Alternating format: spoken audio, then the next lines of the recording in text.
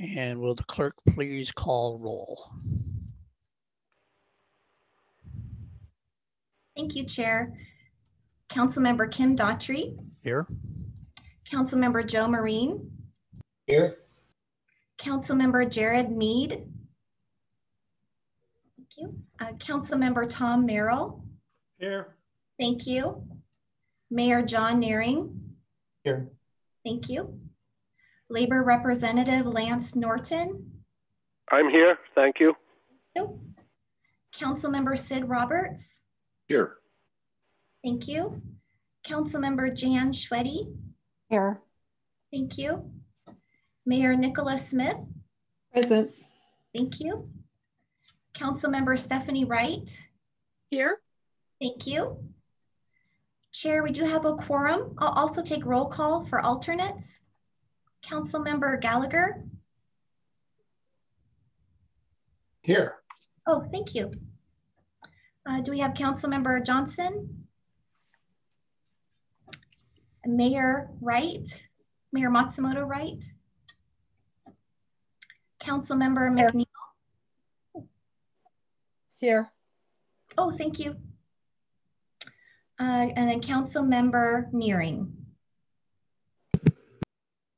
Thank you, Chair. That concludes roll call. Thank you. Next, we move on to public comment. We, for the record, have received one written comment from Mr. Joe Kunzler that has been received and provided to the board. Hope you all got that. There are no speakers signed up in advance. If anyone is on with us right now that would like to make a public comment, we ask that you now raise your hand, the feature that's under your participants button, to indicate you would like to comment. If you have joined us by phone, press #9 to raise your hand. Are there any public comments? Chair, I'm not seeing anyone indicate they'd like to speak. One more call for public comments. Anyone? Hello. Hello. Oh. Mr. Kunzler. Thank you. I hope everyone can hear me today. Yep, we can hear you. This was a test of the raised hand feature, but good afternoon. It's good to see everyone. This was a game time decision, as they say in the NFL, but I'm here. I'm not, something about core community transit's values of integrity, or we believe in always doing the right thing for the right reasons and being honest with each other so that we may continue to build and maintain trust, end quote. Also, the community transit core value of service focused, or quote, all that we do in service to our community, our customers, and each other, end quote. I don't see holding a board strategic alignment and capital development as in compliance with those values. I just respectfully do not. You hopefully have all read my admonition in the Everett Herald letters page today. I hope today this chair will accept my dare to start a new era and call a vote and about simply instructing the world-class community transit staff to record these meetings and put them on YouTube, please. Ditto tweeting out your board meeting agendas, please. Align our policies, practices, and resources so everyone has genuine opportunities to fully participate and thrive. End quote. Community transit, I speak from a place of love when I say you are at your best, at your boldest. See Swift BRT, see what you've done the past year of online meetings and how that became the blueprint for what I've worked with Representative Wicks on ESHB 1329. I ask you please support the bill. At your best, at your community transit. I spent my morning getting unmuted at Terra into Sound Transit for having a secret meeting to sign a letter to rate our state's meager WSDOT mobility grants. My answer to that is a no. We need those grants. $20 million may not make Sound Transit come faster to Everett or even Payne Field, but $20 million can do a lot of good for community transit, scattered transit, and so on. I hope now you understand I have to be equally tough on everyone, and I continue to support community transit and its staff. Thank you for taking this admonition and hopefully the polite way it was intended. Also, my Zoom is acting up. So you may need to do something to it. But I'm done. Thank you. Thank you, Mr. Kunzler. Mr. Chair, this is Labor Representative Lance Norton. Can I speak to Mr. Kunzler on behalf of myself and the board, perhaps? Go ahead, Mr. Norton. Thank you. Mr. Kunzler, as you know, I'm the labor representative. You have always been treated with the utmost dignity and respect. You have never been silenced or ignored, even when you don't know, I'm sorry, what you're talking about. But I was shocked to read your article in the Herald under letters to the editor today. I have been on this board here at Community Transit for a number of years, and also Island Transit, and I have the deepest respect for both agencies, board members, CEOs, and staff. You have, as I've said, always been listened to and treated with the deepest respect. Both agencies welcome the public attending regular board meetings, public comment, etc. I have, before retirement, spent 45 years in public transportation. I achieved 3 Million Mile Safe Driver Award. I was elected president of the largest transit union in the west of Chicago. 9 years before retiring, I continued to learn so much of how so many good, honest people on transit boards, administration staffs, managers, and employees work so hard to make these agencies the best there is. And I think you were a little over the top here, Mr. Kunzler, on your criticisms, and I was shocked, as I said. Thank you, Mr. Chair. Thank you, Mr. Norton. Okay, one more call out for public comment. Anybody else? May I respond? No, Mr. Kunzler, you've already had your time. Thank you. I found that letter very, very necessary because this is a committee meeting at the. Okay, we'll try one more time for other public comment. Thank you very much. Anybody else raise their hand or #9 on your phone? Seeing none, we'll go ahead and move. Next will be presentations, I think. Is that right? Am I in the right place? All right. First presentation today is the Green Roads Award for Seaway Transit Center, Green Roads Foundation. Rick?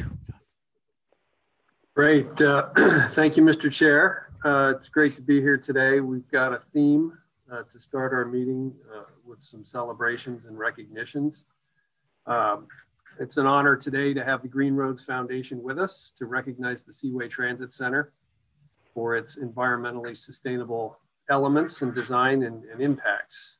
The Green Roads Foundation was established a decade ago as a globally recognized nonprofit that advances sustainability education and initiatives for transportation infrastructure. We are very excited that the design and development of the Seaway Transit Center has been recognized by the foundation. 2 years ago, the Transit Center opened to riders. It's kind of hard to believe that 2 years has gone by so quickly. The opening of the Transit Center was a milestone for our system because it provided easy walk access for Boeing employees and connectivity to significant locations along the Green Line, including Payne Field, Canyon Park Manufacturing Center in Bothell, the connection with the Blue Line at Airport Road in 99. From the very beginning, this facility was designed to meet the highest environmental standards, and those standards put forth by the Green Roads Foundation. So I'm pleased to introduce the President and CEO of Green Roads, Jerilee Anderson, to present this award. So over to you, Ms. Anderson. Thank you so much, Mr. Ilgenfritz, and hello to the Board of Directors and greetings, Mr. Chair. Thank you so much for having us here today. Again, my name is Jerilee Anderson. I'm the President and CEO of the Sustainable Transportation Board, also known as Green Roads Foundation. This is recent news for us. And here with me today are my communications coordinator, Janice Cantieri, and Jesse Thompson, the chairman of our board of directors as well. I think they're in the background here, but they're also watching from the wings. I understand there was a presentation we had as well. Thank you, Ms. Woods. So we are here today to recognize Community Transit Seaway Transit Center in Everett, Washington, which earned silver certification in 2020 at the end, right on Christmas Eve was when that was completed. So we're pleased to welcome our very first certification of the year for Seaway Transit Center. So thank you. The $13.8 million Transit Center project met all 12 Green Roads project requirements, which are the baseline for what we consider to be a sustainable transportation project, and earned 50 points in our voluntary categories, becoming the #2 transit center to earn Green Roads certification in the world, and the first, of course, being the Smoky Point Transit Center for community transit. So lots of wins lined up here for community transit, of course. And if you'd like to go to the next slide, I don't have any particular, just so some beautiful pictures of this transit center. And I'll talk a little bit about the team. So we've really appreciated the project team's commitment early on. We started working with this team early in 2015 to start getting the project registered and onboarded, and we've been working with them since. So this has been wonderful. And their commitment to equity for transportation and sustainability has shined through from start to finish.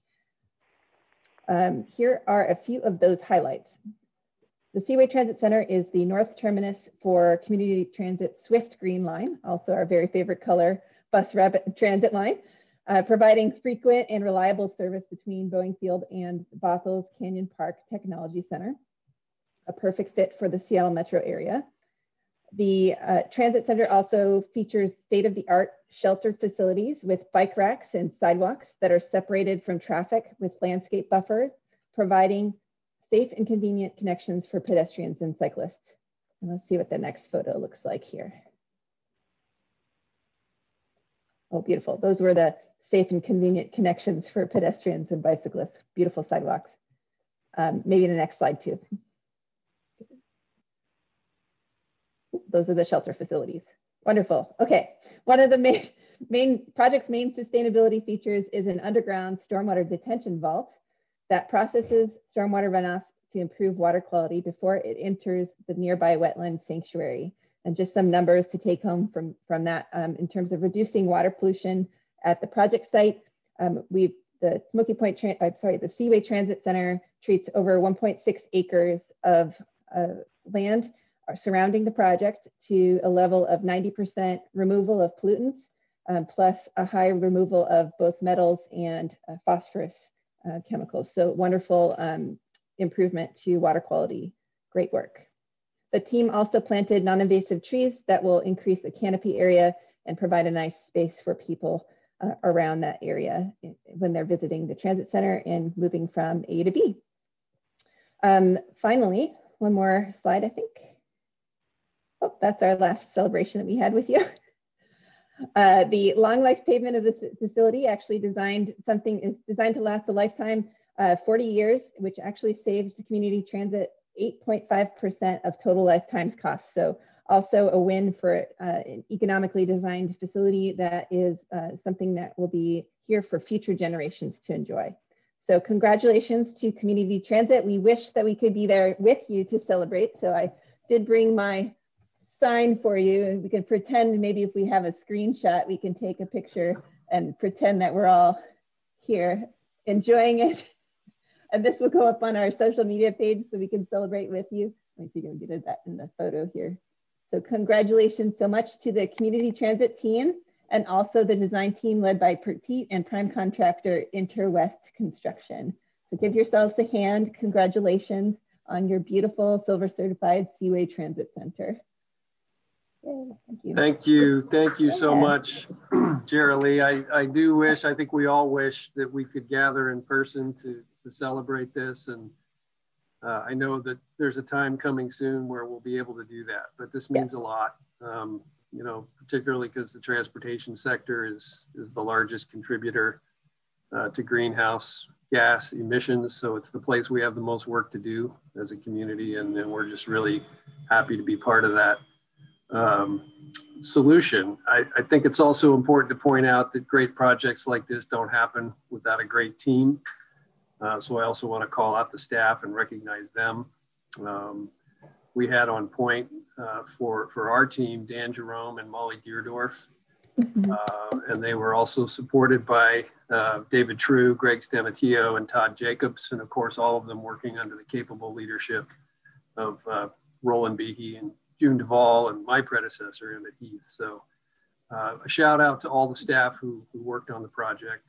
And I want to thank the Green Roads Foundation for giving us this recognition and taking the time to celebrate with us today.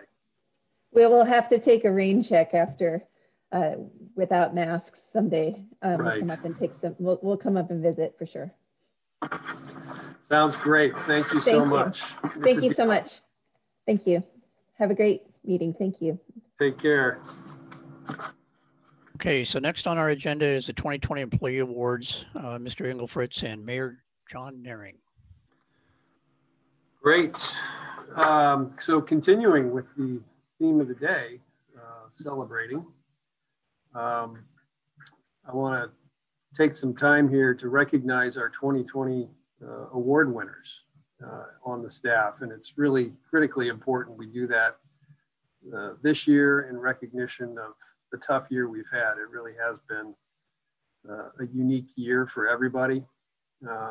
Nobody really saw this coming, and the work this agency had to do to adjust and respond to the public health crisis was really, really something. And it meant a lot of people doing a lot of amazing work. So everybody who works at Community Transit has contributed to a strong performance this year and keeping each other safe, keeping our families safe, keeping our customers safe. So it's notable to take a moment here and celebrate, in particular, some key individuals who displayed excellent and exemplary work. So the first thing I want to do is mention our 9 award winners who won Excellence Awards for various contributions to the agency. And I won't read all of their citations, but I did want to name them because of the contributions they made over the course of the year. We held a celebration a few weeks back where we met with each award winner and presented them with their awards and recognized them and disseminated that information out to the rest of the agency. But Leah Blanchard, Kara Brox, Todd Burris, Jay Heim, Charlene Kruger, Matthew Muller, Don Smith, Mark Tucci, and Landon Williams were our 9 Excellence Award winners for the year. So we want to recognize them and thank them for their contributions. But we really want to focus today on recognizing our CEO award winners and our Chairs Award winner. So let's start with our first CEO award winner, and that is Karen Hill, who is a coach operator. Karen is not only a coach operator, but she is our longest tenured coach operator and the senior most coach operator in the ATU 1576. And she's a remarkable member of our team. She exemplifies dedication to customers, to her colleagues, to the community. She is a volunteer extraordinaire outside of Community Transit to causes and activities throughout the community. With her tenure, her experience, and her generous spirit, she's an invaluable resource to her peers, her coworkers, freely sharing her knowledge, skills, tips of the trade that she's gained through her experience over the course of the time she's worked. There are not many coach operators who can tout the kind of safe record that she has for as long as she has done this. And you know, she has been not only a safe driver, but a key participant in our safety team and our accident review committee. In 2020, she received her 29-year Safe Driving Award from the National Safety Council, and that's a really well-deserved honor and makes all of us very proud. In addition to being at the top of her class as a professional driver, she's always cared for others here at work and in the community, as I mentioned. It wasn't an easy year with the pandemic, but she displayed the highest level of professionalism and support for her colleagues and helped as a key player in keeping essential service available. for the community. And it's for those reasons that we're proud to have selected Karen Hill as a recipient of the CEO's Award.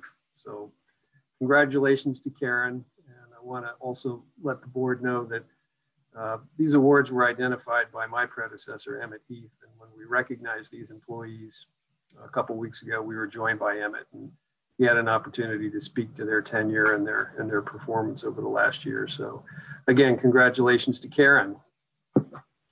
I'm not sure if Karen is joining us today. Do we know? Okay. I don't see her there. So let's move on to our second award winner, CEO award winner, and that's Jacob Peltier.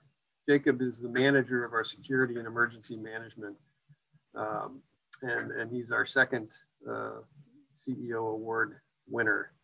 He has managed our COVID response, our emergency response efforts over the past year. And he oversees our transit police contract and our other safety and security programs.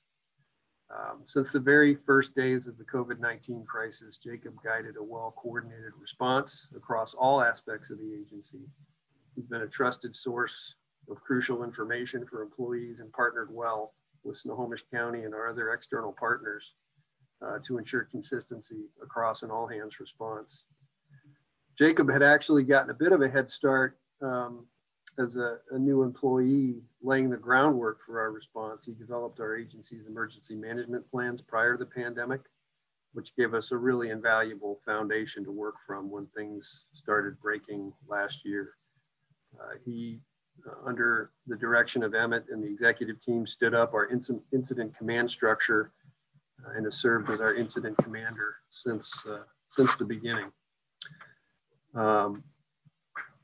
It's been said by many people that there isn't really a playbook for a pandemic, that no one knew what to do when this came up because it hadn't been predicted. People will argue with that.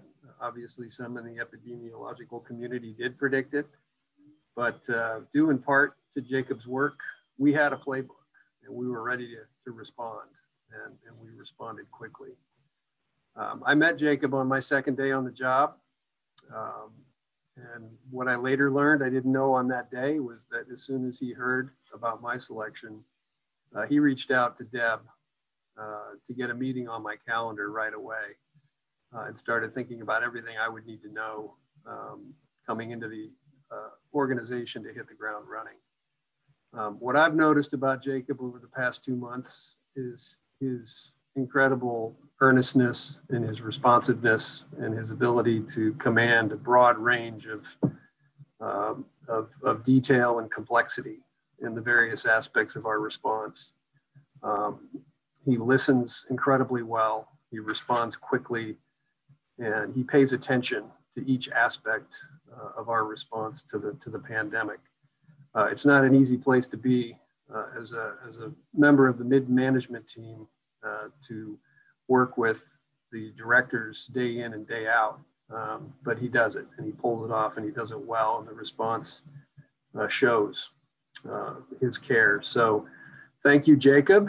I'm glad you're here today to be recognized in front of the board, and congratulations.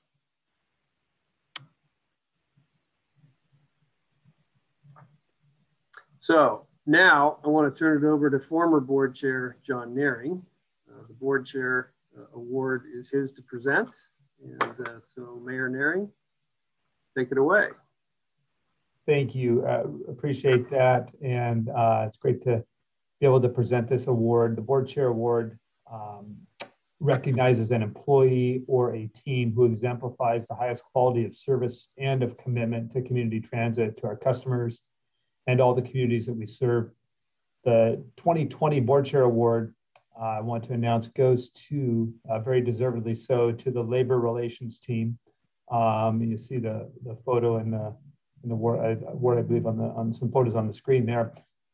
On this team, Sarah Burnett, Labor Relations Manager, and Carla Freeman, Labor Specialist, as you see there. Together, Sarah and Carla have worked to develop strong and positive union relationships, stepping up proactively to meet the challenges of COVID-19. They both met with the unions daily in the earliest days of the pandemic, and then regularly throughout the year to work through union concerns, implement solutions quickly, and coordinate with the COVID Incident Command operations and maintenance staff, and to relay information and communications in a timely manner.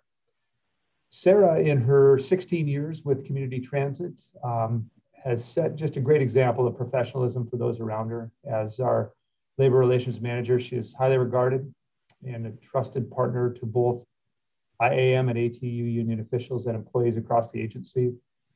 She consistently keeps the executive leadership team and our board's executive committee informed of significant labor developments. And she sought input across the agency as a reliable and credible voice for union topics. Carla has worked with Sarah for, I think, 6 years now, and she's a labor relations specialist and has supported labor contract negotiations, employee communications, relationships with union leadership and employees represented by ATU and IAM, and coordinated topics and issues for discussion at labor management meetings. All of this she's done with the utmost professionalism and positivity.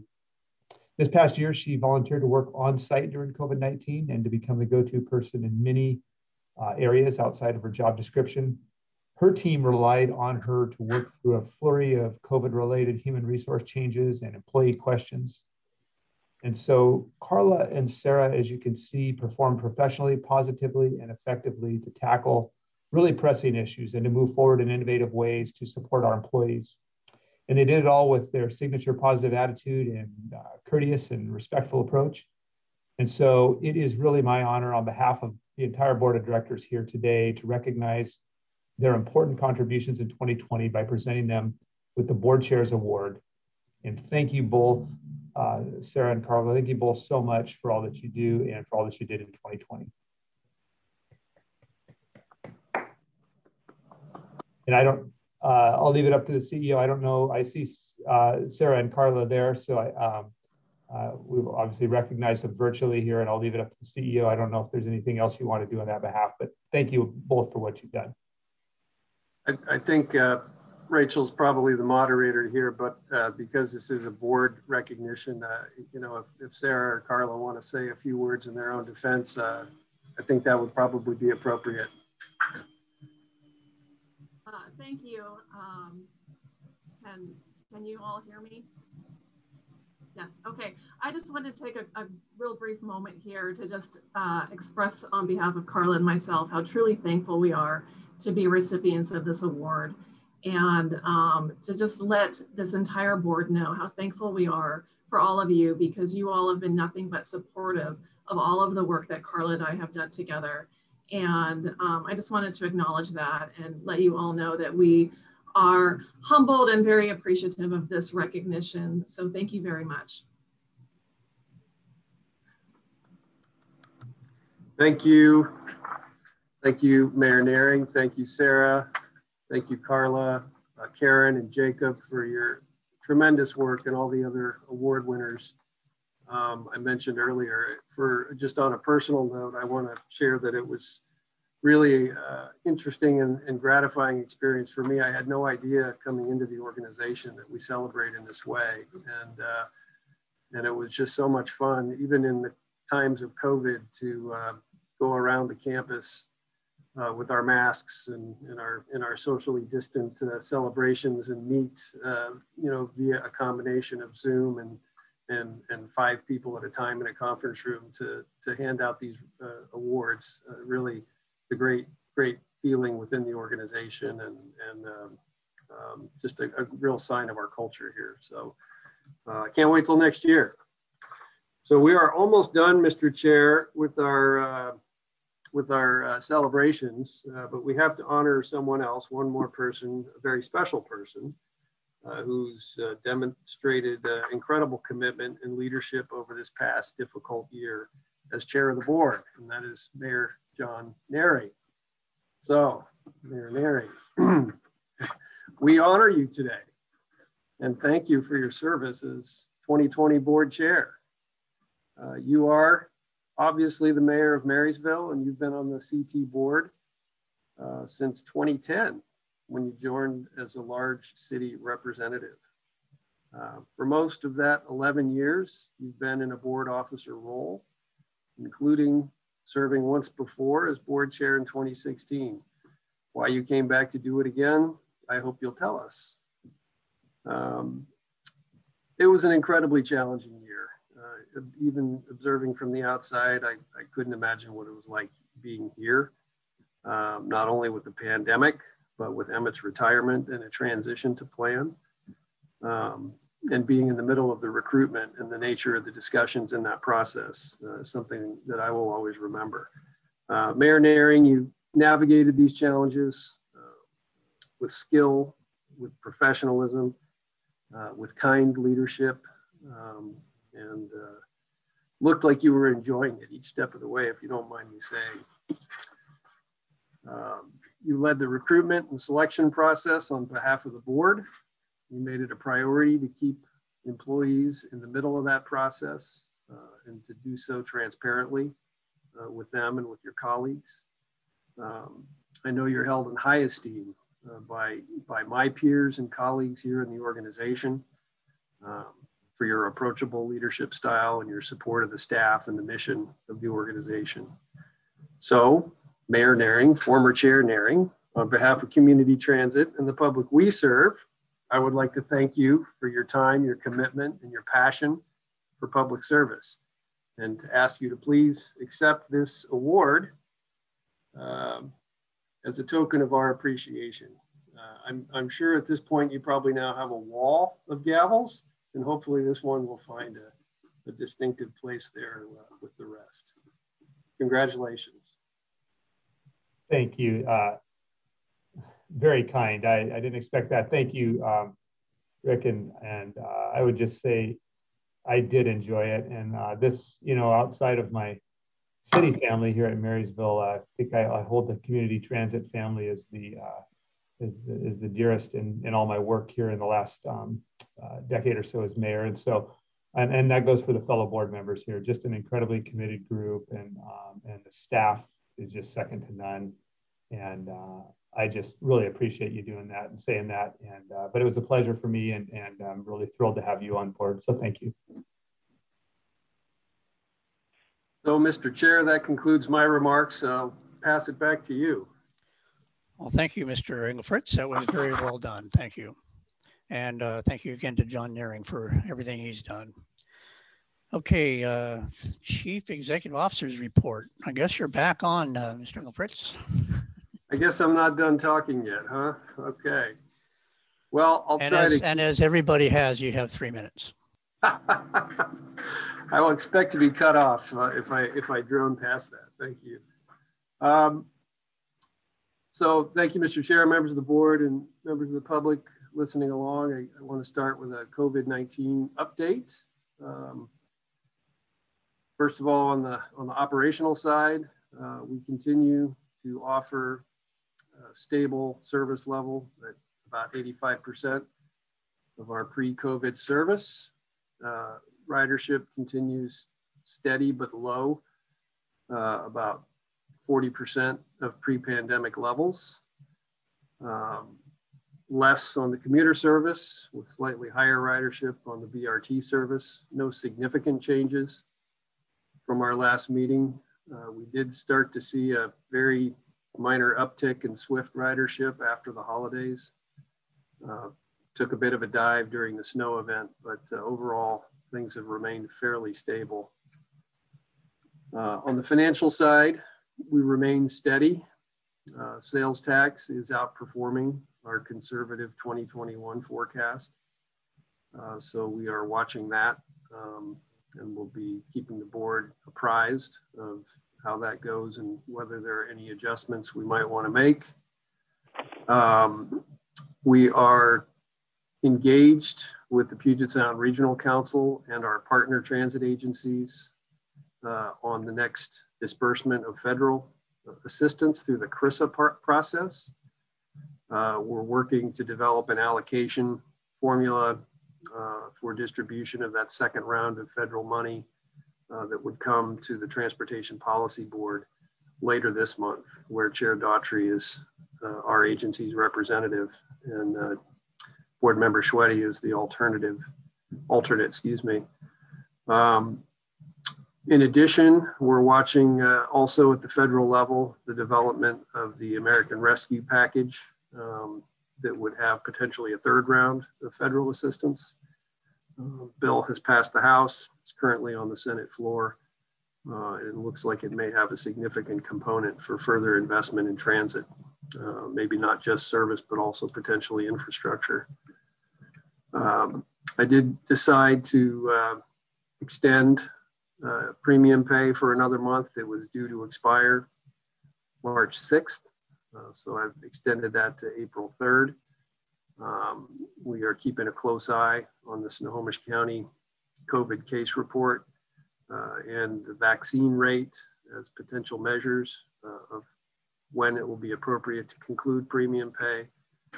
I've asked Cesar Portillo and our team to look into those metrics and advise me accordingly. Employees remain vigilant following safety guidelines. In terms of cases, we had 4 positive cases in February and 1 so far in March. There's no immediate indication those were related to work. And overall, the case trend for CT seems to be consistent with that of the county and headed in a downward trajectory. At our last board meeting, several of you inquired about community transit helping provide access to vaccine sites.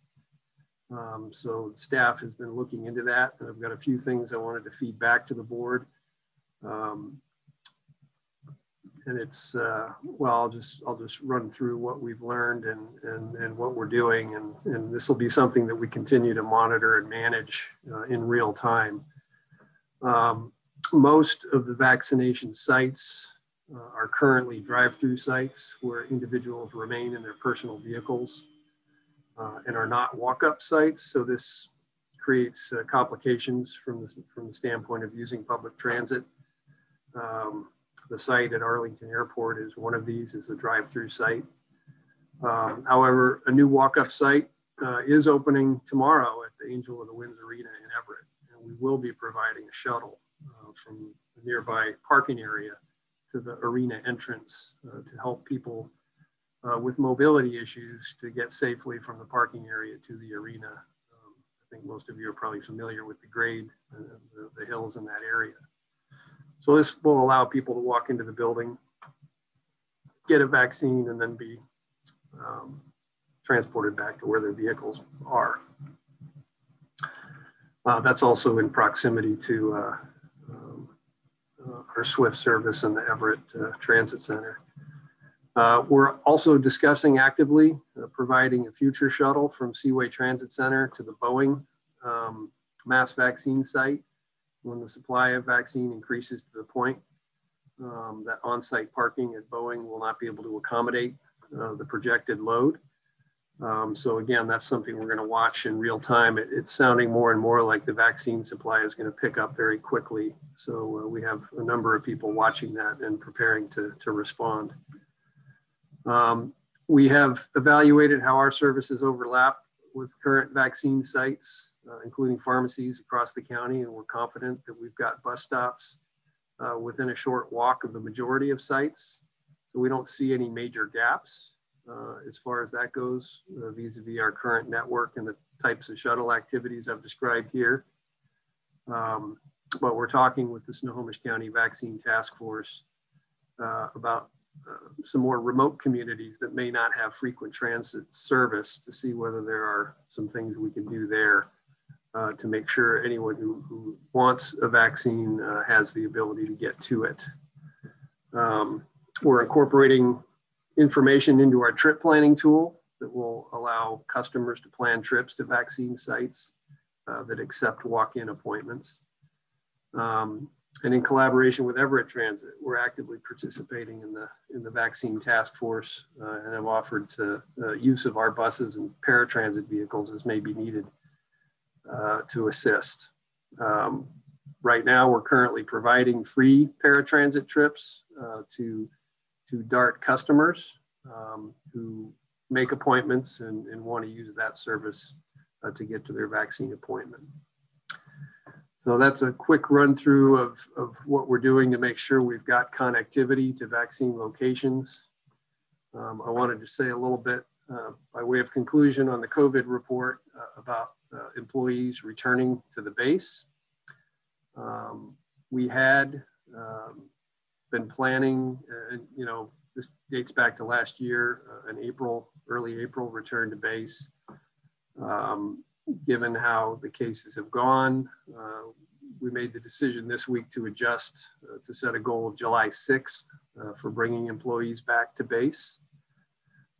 This is based largely on the news from the federal government that it looks like there will be enough vaccine inventory to cover everybody by the end of May. So that would be the projected timeline for Washington State under the Healthy Washington Recovery Plan to move into phase 4. So there's a lot of assumptions behind that coming back July 6th, but that's our goal. And we'll be working, you know, with our employees, obviously, and our partner agencies to plan that transition and give our employees as much flexibility as possible to keep themselves and their families healthy between now and then. So that concludes my COVID report. A couple of highlights of my onboarding activities as your new CEO. You may recall I've been focused about half time externally and about half time internally, running through some of the outreach activities I've been engaged in. I've been continuing to try to ride the bus once a week or once every couple of weeks. Last week, I had an opportunity to ride the bus out to Lake Stevens with Roland and meet with Chair Daughtry and the mayor to get a tour of the city and spend some time at the transit center and looking at our service there vis-a-vis the city's plans and some of the ongoing projects in the arterial grid in Lake Stevens. And then just this week, he and I rode the 202 up to Arlington and met with Board Member Schweddy and toured the Cascade Industrial Center on the Arlington side of the boundary. And it was really quite revealing. I'd heard about it from a number of you, and it was really something to get up there and see how much development is going on and how robust the economic opportunity is there responding to the industrial center. So lots to do there, lots to think about as we look ahead to the transit market up in that area that is going to continue to grow clearly. And I've got more bus trips planned. I'm heading up to Stanwood next to meet with Board Member Roberts and over to Mukilteo to meet with Board Member Marine. So I'll work my way through the district, hopefully over the next month. In terms of partners and stakeholders outside the organizations, I had a meeting with APTA President Paul Skatelis the week before last to sort of get welcomed into the APTA community, and that was great. I've got a couple of friends at APTA. It was fun to reconnect with them and coordinate with them. There are vast resources available there at APTA to inform how we respond to COVID and how we're planning to come out of it, and also what's happening with the federal government. Met with Senator Hobbs and had an opportunity to brief him on our priorities and have a conversation with him that kind of rounded out a series of meetings I've had with state legislators. Just yesterday, met with Senator Cantwell's staff and had an opportunity to answer their questions about how COVID has gone here in the region for CT. They were really informative about what's happening on the federal side and really appreciative of the work we've done and looking ahead to this federal infrastructure package. So good, productive discussions there. And again, like most of these meetings, looking ahead to a time when we can get together in person. Had a meeting with Mayor Cassie Franklin of Everett and had some conversation about the Rethink Everett process. I wanted to flag, that was a great get acquainted session. The city staff, you may have heard, has been directed by the council to take the alternatives for the future of Everett Transit out for public comment over the next couple of months. And they will be soliciting public input on 3 different alternatives, one of which is a proposed merger with Community Transit, and then reporting that feedback back to the City Council in May. So we'll be continuing to follow that closely and support them as needed. Last week was the Washington State Transit Association Legislative Conference. And as I alluded to a minute ago, we met again there with Senator Hobbs and Chairman Fye, some other legislators, representatives of the governor's office, FTA, and some delegation staffers, including Senator Murray's staff. And it was just a great opportunity to coordinate with our peer agencies around the state and providing input to the legislature on the development of potential new revenue packages, and to get better acquainted with some of my peers. I had my first meeting as a new board member of the Economic Alliance of Snohomish County. And we got to meet the new CEO, Gary, there. So that's going to be a great opportunity for more networking. Also joined the SCIT board with board member Schweddy, invited by Andy Thompson. And we've got an event next week with them where we'll be talking about transit. Getting close to the end here on the external stuff. I had a radio interview earlier this week with my peers at King County Metro and Pierce Transit. They wanted to do a segment on how transit is responding to the pandemic and how we're thinking about trying to earn back ridership as the pandemic phases out and vaccines phase in. So that was a good opportunity to talk with KUOW about how we coordinate with each other and what we've experienced and how we're planning for the fall. Just a few things to highlight internally, and then I'll wrap up, Mr. Chair. I'm continuing with some deep dive briefings on our lines of business and operations. I've had meetings with our contracted service providers. I've had deep briefings on our procurement process and policies, our planning cycle, our budget process. We've got an executive leadership team workshop next week on key performance indicators and finalizing an agency scorecard that we can integrate into our budget process. It will help provide you with key performance indicators of how we're doing across the various aspects of our mission. I had a great meeting with the leadership of the ATU a couple weeks back, and also with the IAM. And I'll be meeting soon with the shop stewards, and I've been getting really good input and starting to create some relationships on that level. Lastly, I want to mention our Diversity, Equity, and Inclusion Initiative.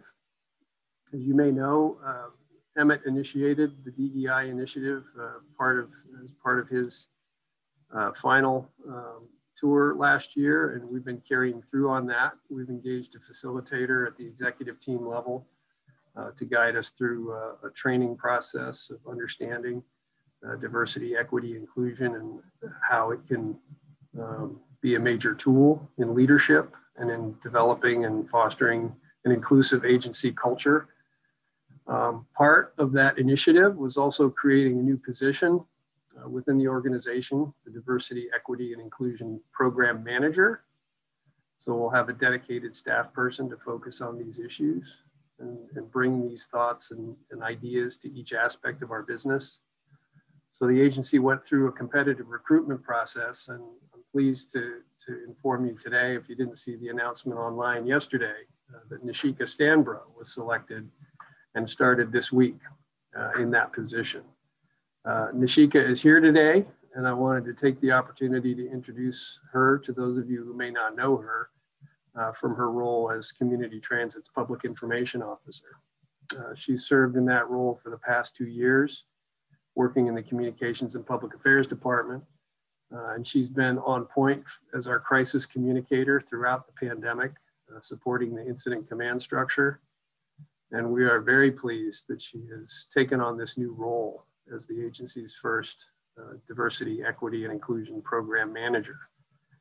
She's an experienced and professional communicator. She has respect throughout the organization and has been an equity champion with strong ties to organizations throughout the county, including a network of professionals with expertise in this area. So I want to congratulate her on her promotion, welcome her to this role. And if you're open to it, Chair Daughtry, let her say a few words of introduction herself. You bet. Mashika, you're on. Hey. Welcome. Thank you so much. I grew up riding community transit, and as an employee, I am deeply committed to this agency, my colleagues, and our customers. It's really an honor to step into this new role and build upon the great work that has already began at community transit to meet the needs of our employees and the communities we serve. So thank you. Great, thank you. So, Mr. Chair, by my watch, it's 3:50, and I think I've been talking for about 45 minutes. So I'd like to conclude my report and turn it back over to you. Okay, thank you. You actually just hit the 3-minute mark, so pretty good. Next thing we have on our agenda, we have the committee reports. I will report out the executive committee first. We met on Thursday, February 18th. Board member Schweddy, Marine, Mayor Naring, and I attended, where we received a CEO provided report to the executive committee on several subjects such as the COVID, as he's already explained to us this day. The next executive committee meeting is scheduled for March 18th at 11:30 a.m. The next one would be the Finance, Performance, and Oversight Committee, Council Member Schweddy. Sorry, I forgot to unmute. The Finance, Performance, and Oversight Committee met on Thursday, February the 18th, 2021 via Zoom. CEO Rick Elgenfritz, other agency staff and board members Tom Merrill, Sid Roberts, Jared Mead, and I attended. On the consent agenda, approval of January 2021 expenditures and payroll items B through G. Reports, the first report on sales tax for January. This report reflects purchases made in November. In January, Community Transit collected approximately $13.7 million in sales tax, which was approximately $4.2 million more than budgeted. January 2021 diesel fuel report. Year to date through January, Community Transit paid an average of $1.67 per gallon for diesel fuel, compared to the 2021 budget amount of $1.75 per gallon. This is a positive variance of 0.8 cents per gallon. The budget team continues to monitor fuel costs. The next Finance, Performance, and Oversight Committee meeting is scheduled for 2 p.m. Thursday, March 18th via Zoom. Thank you. Thank you, Councilmember Schweddy. Next will be the Strategic Alignment and Capital Development Committee, Councilmember Marine. All right, thank you very much. So the Strategic Alignment and Capital Development Committee meeting was held remotely with everyone hermetically sealed in their respective boxes over Zoom on Wednesday, the 7th, February 17th at 2 o'clock. In attendance was myself, Councilmember Tom Merrill, Labor Representative Lance Norton, Mayor Nicholas Smith, and Councilmember Stephanie Wright. The committee reviewed and forwarded 3 items for action at today's Board of Directors meeting. First is ITB number 2021-014 MCOB Maintenance Improvement Project. That's a hoist purchase. The item is for award of 14 bus hoists to accommodate the expansion of the bus maintenance facility during phase 3A of the agency's facilities master plan. The cost was not to exceed the amount of $3,014,079. In addition to 14 new hoists, the cost includes installation, commissioning, and load testing, and a presentation will be made to the board later in the meeting. Also, RFQ 2017-079, task order for MCOB Maintenance Improvement Project, Construction Management Services. The item is for approval of construction management oversight during phase 3 of the agency's facilities master plan. Staff will give a brief presentation to the board and answer any questions also later in the meeting. Finally, there was SS number 2021-15, open trip planning for digital strategy. And this item provides enhancements and hosting of the agency's bus trip planner for an amount of $180,000. And staff will give a detailed presentation also at today's board meeting. Two informational items were heard at February's committee meeting. The committee received an informational update on the Linwood pilot project, which is re-engaging with the community after a pause during the COVID pandemic. Building on the earlier needs assessment, the project is now moving into solution development, and the board will receive a full update at a future meeting. And then finally, staff provided a briefing at the upcoming service change. On March 21st, the agency will implement minor schedule adjustments and 24 additional trips on local routes, providing capacity to maintain social distancing and reducing wait time for customers. Our next regularly scheduled meeting is going to be Wednesday, the 17th of March at 2 p.m. Thank you, Chair. Thank you, Councilmember Marine. So at this time, I would entertain a motion for the consent agenda. So moved. Second. I'm sorry, I missed who the second was. John Nearing. Oh, John Nearing. Okay, sorry. Thanks, John. So I have a motion and a second for the consent agenda. Is there any discussion on the motion? Seeing none, all in favor say aye. Aye. Aye. Aye. Any opposed? Passed unanimously. Thank you very much.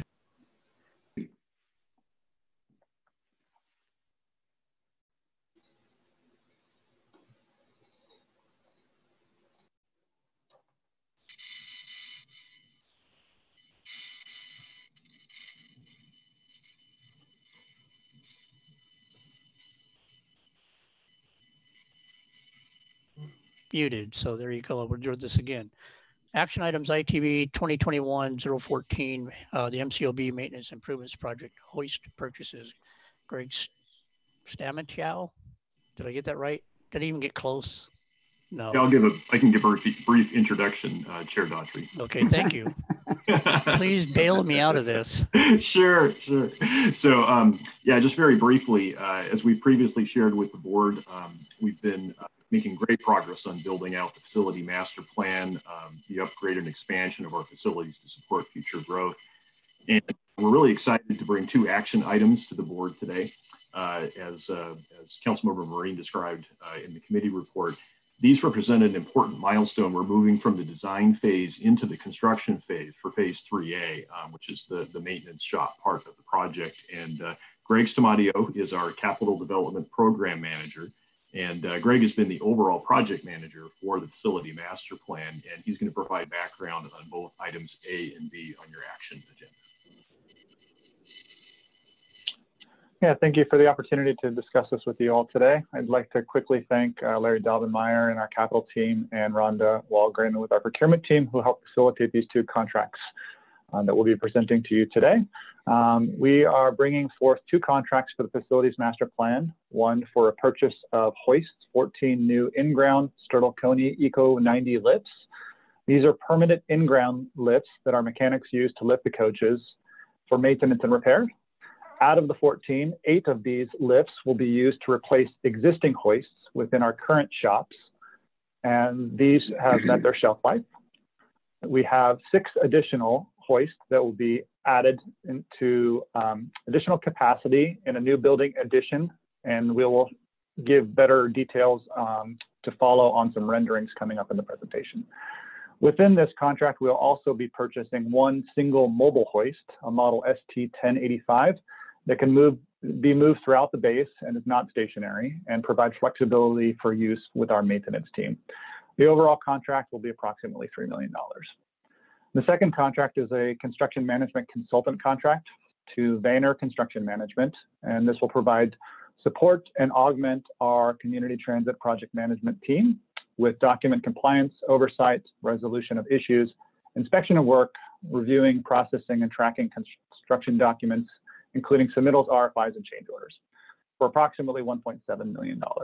Both of these contracts are in preparation and support for a future public works contract that will be coming back to you for approval this spring or summer for the beginning of construction for the facility master plan phase 3A. We're going to give you a quick summary of the facilities master plan and a reminder of how these contracts fit within the overall facilities master plan 3A, and that aligns within the program. So if you could go to the next slide, Rachel.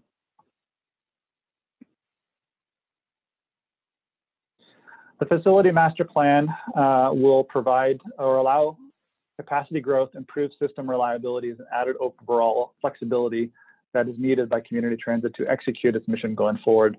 There's 4 phases and 5 distinct projects currently within the program. The first phase, the Cache Park Casino Road, which is building a new construction administration headquarters at Casino Road and is currently in construction, looking to be completed late this year with move-in of admin staff early in 2022.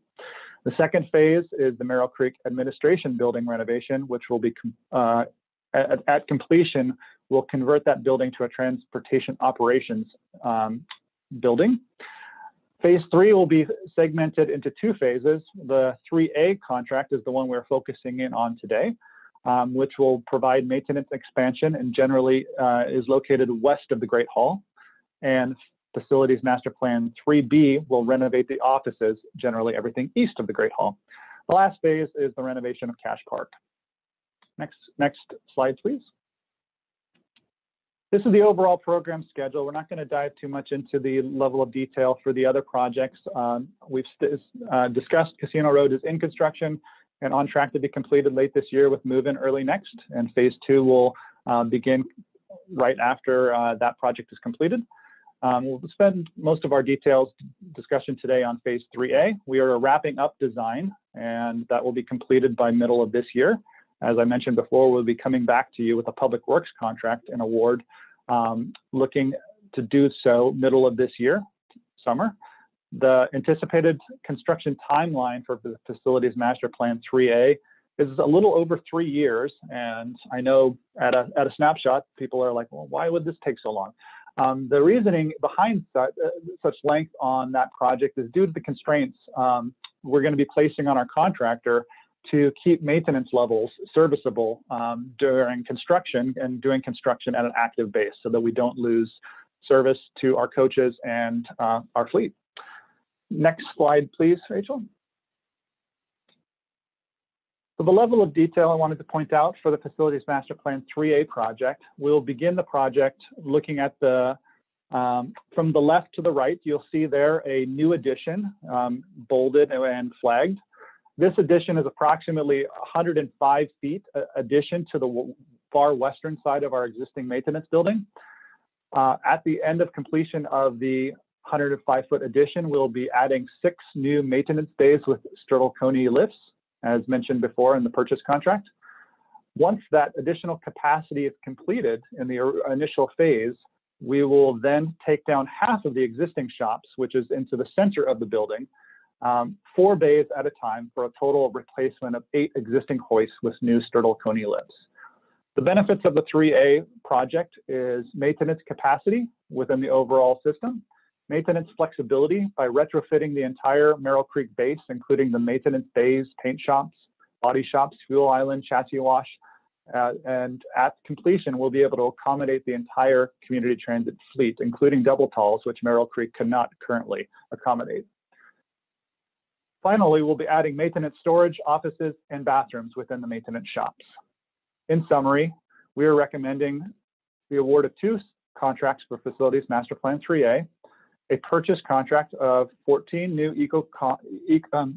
Sturtell-Coney Eco 90 lifts, and a single mobile hoist purchase of an ST-1085 for an overall approximate contract value of $3 million.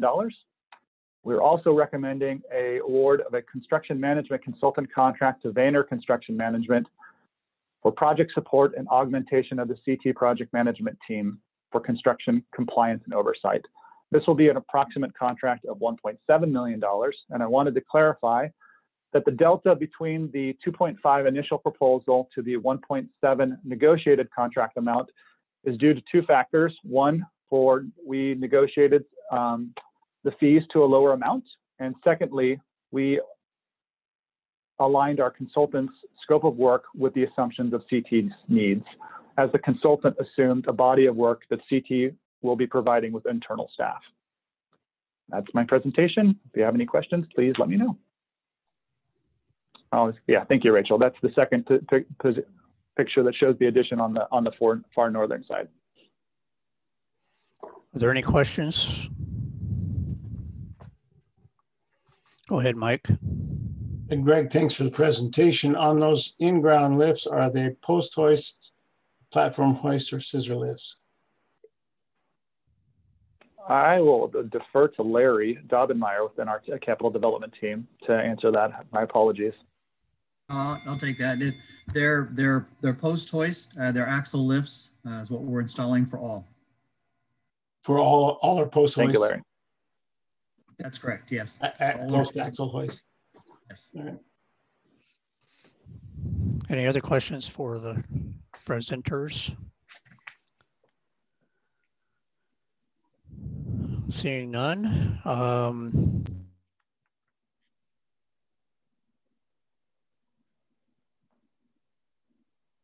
I'll make a motion, Chair, if you like. This is Nicola.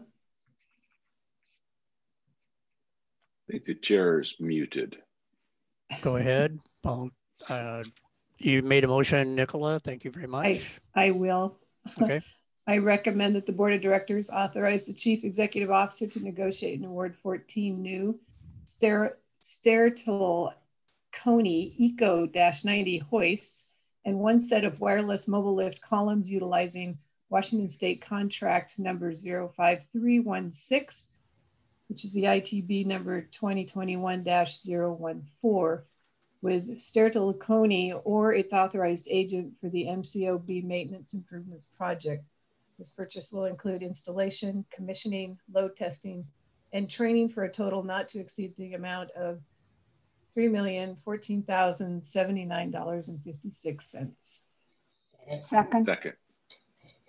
Okay, I have a second by Councilmember Schwedde. Thank you. Is there any discussion on the motion?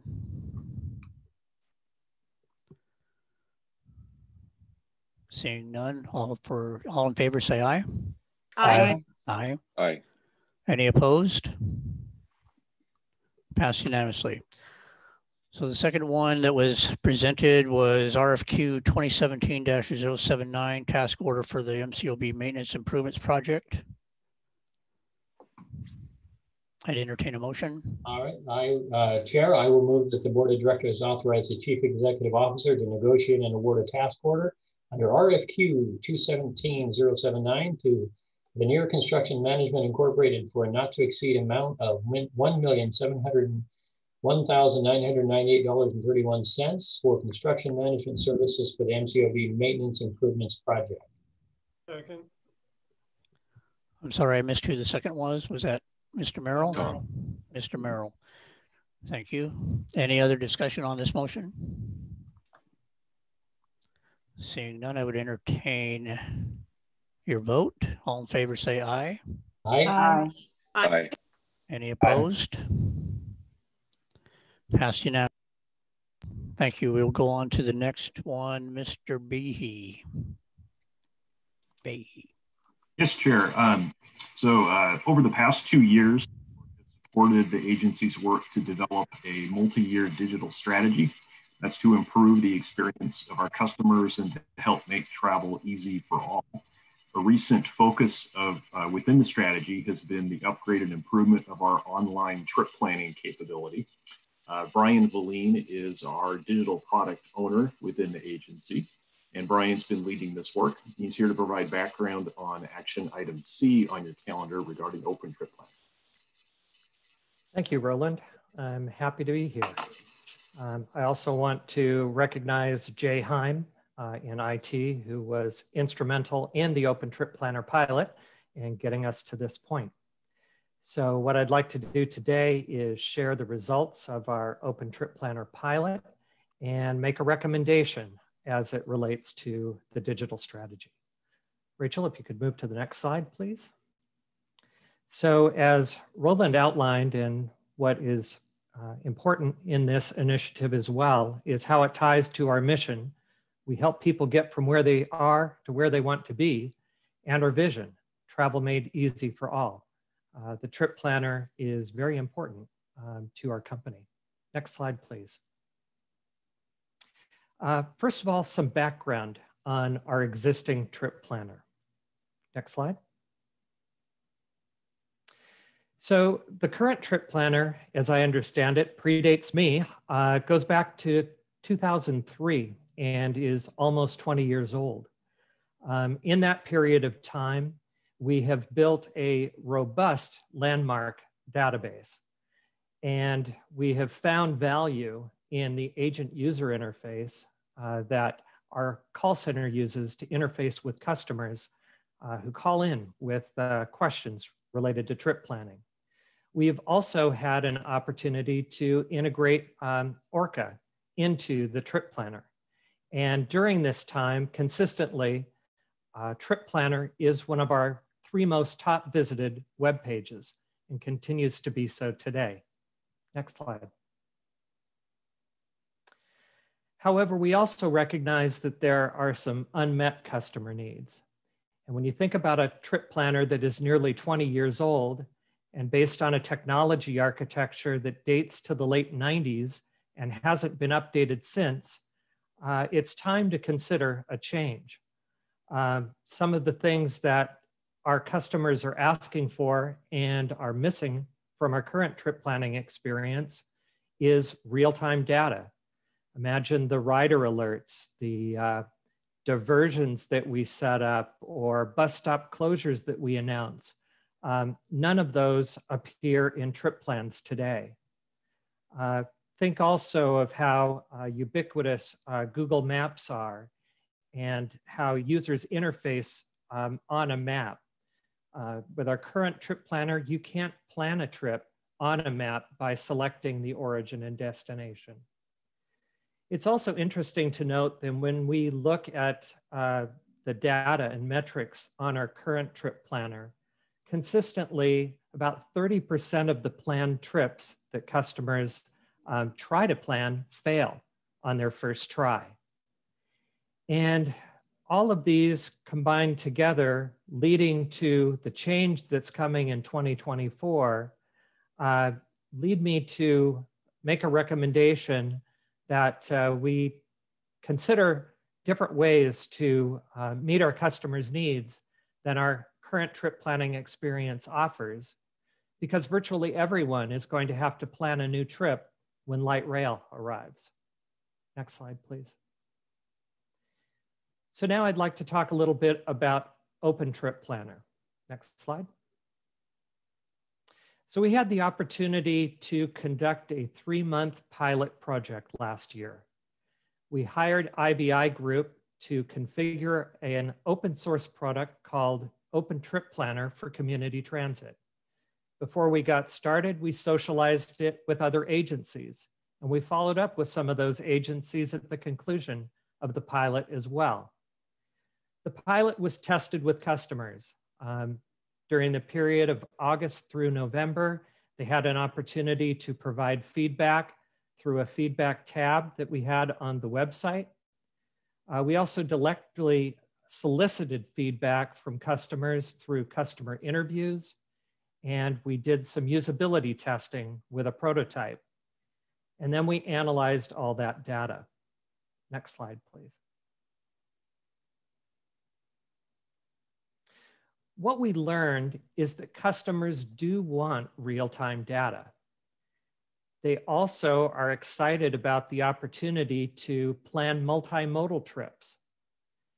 And they do seek the ability to plan trips on a map. And the good news is Open Trip Planner has all of these features built in. Next slide. But to succeed, we also realize that we need the same robust database of landmarks that we've been able to build over the last almost 20 years. The agent user interface that our call center depends upon is something that we would need to get through an additional module called Call Taker. It's an application that adds on to Open Trip Planner. And we also recognize that Orca Fare integration is integral as well. Now, these features were not available in OpenTrip Planner out of the box, but the good news is they can all be added to it. Next slide, please. So this leads me to my recommendation. Next slide. We are currently actively working on a website redesign. And what I'm recommending is that as part of our redesign, we integrate OpenTrip Planner with it. Now, as I outlined in my presentation, there are some areas that we need to enhance OpenTrip Planner, namely the Orca Fair integration and building a robust database of landmarks.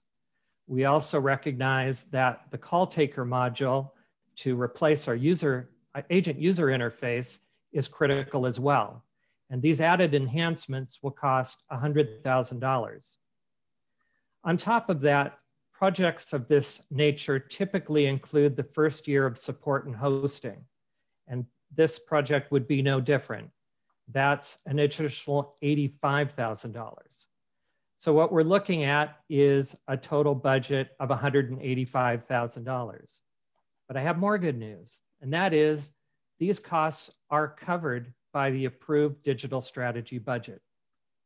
Next slide, please.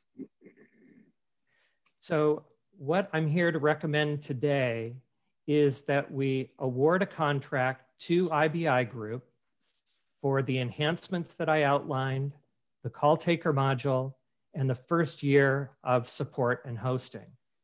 And this will be through a sole source contract with TriMet. TriMet, a leader in our industry, has already been working with IBI Group on their trip planner. And this is a project not to exceed $185,000. Are there any questions? Thank you, Brian. Any questions for Brian?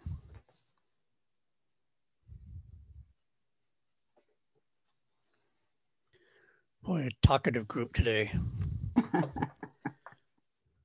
Chair, I'd like to make a motion that the Board of Directors authorize the Chief Executive Officer to negotiate and award an OpenTrip Planner work based on TriMet sole source contract number ST 1843ZC, which is SS 2021-015 to the IBI Group Incorporated in the amount not to exceed $185,000.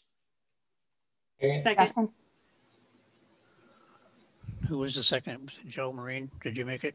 Yes, sir. Okay, we have a first and a second. Is there any discussion on the motion? Seeing none, I'll call for a vote. All in favor say aye. Aye. Aye. Aye. Aye. Any opposed? Passed unanimously. Thank you, Mr. Verlaine. We appreciate giving us that presentation. Thank you. All right, next we have the chair's report. And seeing how it's my first one, I'm going to take the entire 3 minutes. First, Mayor Naring. Thank you for your service to this board and the community for your services last year as chair. I have been a part of CT board for almost 10 years, and I know that I'm trying to fill some very large shoes from all the past chairs. And I'm glad you're still there so you can help me through this when I have questions. And certainly we've already had a couple of phone calls to help me out. So thank you very much. Also, I'd like to thank the board for selecting me to the position. I'll do my best to live up to the expectations of each of you. And please know that I'm always available to you at all times. And I'm looking forward to a prosperous year. And to the board of directors, thank you for your service to community transit and to the community. Only we truly know what it means to serve, even if every one of us has a different reason for that service. And thank you to the community transit staff, all of them. You each are the epitome of professionalism, and it shows to whomever chances to look. I'd like to also thank Councilmember Schweddy for serving this year as the chair of the Finance, Performance, and Oversight Committee, as well as Councilmember Marine for serving as the chair of the Strategic Alignment and Capital Development Committee. And that concludes my report. Did I take 3 minutes on that? Wow. Jeez. Let's open it up to board communications. Mayor Naring. Well, thank you, Councilmember Daughtry, and looking forward to your year as board chair. And thanks to everybody. Appreciate the kind words and good meeting today. Thank you. All right, Mr. Gallagher, do you have anything you'd like to speak with? All right, Councilmember Schweddy. I would just like to thank again Rick, Roland, and Deb for coming out to Arlington to look at the Manufacturing Industrial Center. With the amount of jobs and the buildings going up, it's really hard to imagine until you can see it. But on a little lighter side, Deb did notice my license plate on my car, and it's BRT. Does that fit or what? Thank you, Jan. Mr. Merrill. Nothing for me today. Thank you. Thank you, Mr. Merrill. And Councilmember Marine. Yeah, thank you, Chair. I would like to, first of all, thank all the, or congratulate all the employees who got their awards today. That was very, very cool to be a part of and hear a little bit more about their story. Also excited to go around Mukilteo with Rick tomorrow morning, and hopefully the weather will be good. I need to show him exactly where we need to put that park and ride lot. So we leave a little extra time for that. And also a big thank you to Mayor Naring. It's just a pleasure to be working with him again. And I've had the opportunity over the years to work in a few different positions, different boards with him, and a consummate professional and leader, and certainly on one of the top of my list when it comes to regional leaders here in Snohomish County. So yeah, a very, very big thank you, Mayor Naring, for putting your time in. And Councilmember Schweddy, I just wanted to say, you got to be careful a little bit. It was a number of years ago that I took the opportunity to put a license plate frame on the former mayor of Marysville, or excuse me, of Mount Lake Terrace, Jerry Smith, that said, "My favorite city, Mukilteo." I think he drove around for like 2 or 3 months with that on his car before he realized. So you got to be careful where you park. And that's all. Thank you. Thank you, Councilmember Marine. Councilmember Stephanie Wright. No comments today. Thank you. Okay, thank you. Councilmember Roberts. It's all good in Stanwood. Thank you. Great. Mayor Smith. Thank you. Rick, I think you've done an excellent job hitting the ground running as we suspected you would. So don't wear yourself out early in the game here. You got a long haul to go. And also, Nashika, congratulations on your position. And if you have any incline to come and meet up with my race and social justice team, please feel free to reach out and ask for that. And they're also meeting with the county execs team. So it's kind of a nice way to collaborate and figure out how we can move this important work forward together. Thanks. Thank you, Mayor Smith. Labor Representative Lance Norton.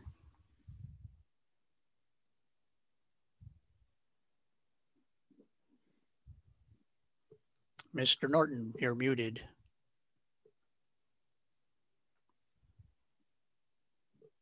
I wonder if we lost Mr. Norton. Let's move on to Mayor Kyoko Matsumoto Wright.